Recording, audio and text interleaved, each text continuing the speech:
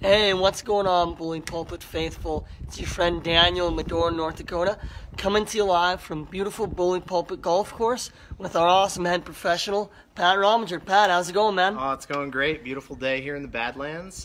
Great to be with everybody, and let's get these questions firing. Yeah, so like Pat said, we're going to be taking your swing questions, okay? So if you're a hack like me and you want to know how to stop hooking it or slicing it off the tee or in the fairway, let us know in the comments below.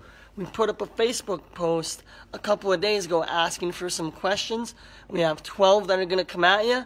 We'll take your questions in the comments as well if we have time. Okay, so Pat, the first question we have, Pat, comes from, I think it's your brother, right? Matthew Rominger? Yep. My older brother, Matthew Rominger, that's correct. Gotta love family, gotta love family. Matt wants to know, I get quick around impact and need help maintaining a consistent tempo. Yeah. What should I do? That's a great question. You know, we're all trying to find that consistency factor within our golf swing. Tempo is a huge part of our golf swing and is the one thing we need to keep harnessed in if we're looking to play consistent golf in and out.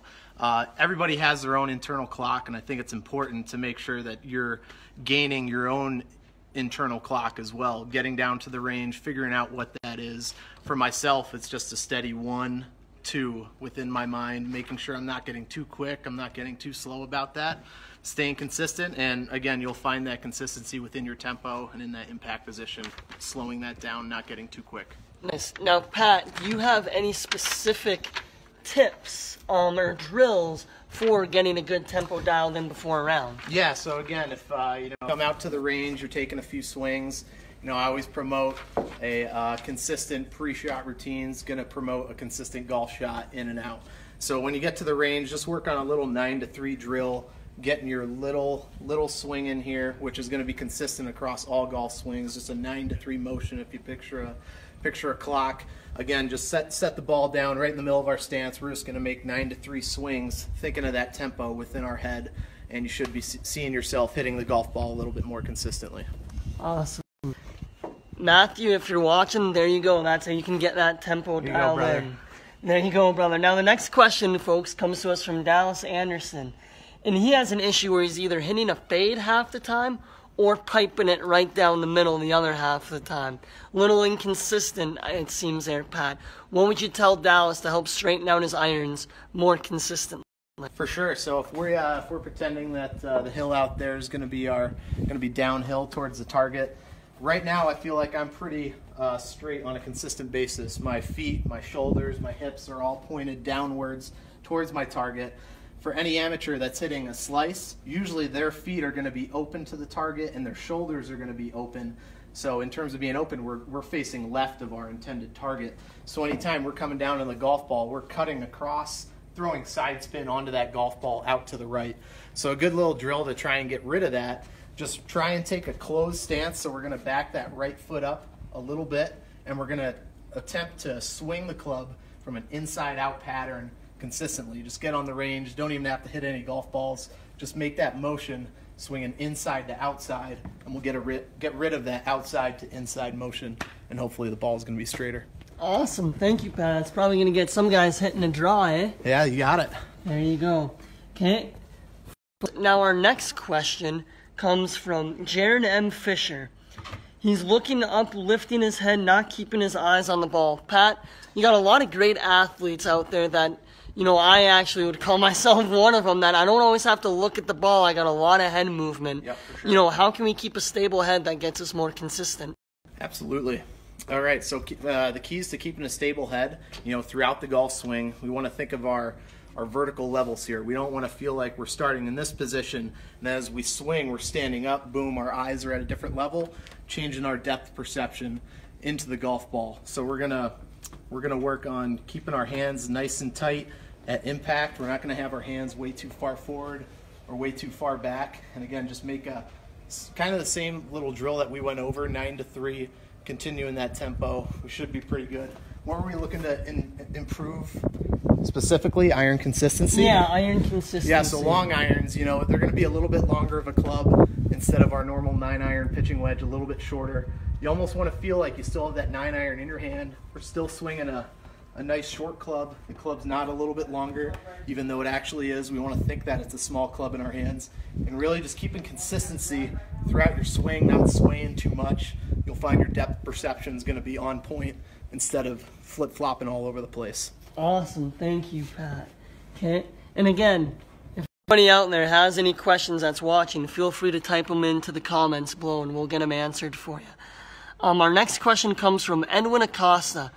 His driving and putting are good, but where his game lacks is anything within 100 yards. Okay, he's having some issues with that, Pat. How can he get dialed in inside 100 yards? Very good. So it's like they say, drive for show, putt for dough. As we get within 100 yards, that's where we're losing and gaining the most amount of strokes. Again, it comes down to our tempo and controlling our swing as much as possible. You don't want to feel like you're going to overswing. I like to place the ball slightly in the back of my stance, so I'm not going to go straight middle. I'm going to go slightly back. That's going to make sure that I am hitting ball first each time, not hitting the ground first.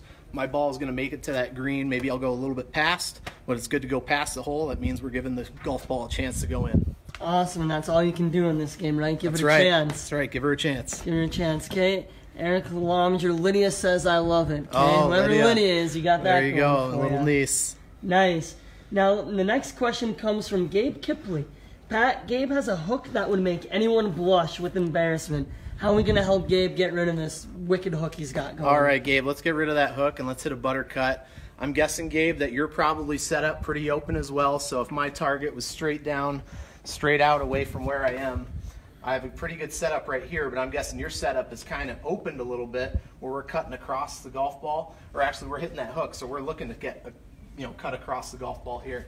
So in terms of your grip, I'm guessing your grip's a little strong, so your hand's going to be underneath instead of over the top. So if I make my swing with my hand underneath, boom, my club face is closing down below, and that's going to hood that ball. The ball's going to travel right to left. So I want to have you work on getting a little bit of a weaker grip. So we're going to grip more in the fingers, come over with that hand over to the left side a little bit more instead of being underneath. We want that club face to stay open, and hopefully that ball's going to go straight, maybe even buttercut a little to the right. Okay, now Pat, it seems like a lot of stuff it's the fundamentals. Okay, it's Absolutely. Getting a good tempo, it's setting up right. What other fundamentals might our golfer friends that are watching be missing in their game? So I start every lesson with gap, grip, alignment, and posture.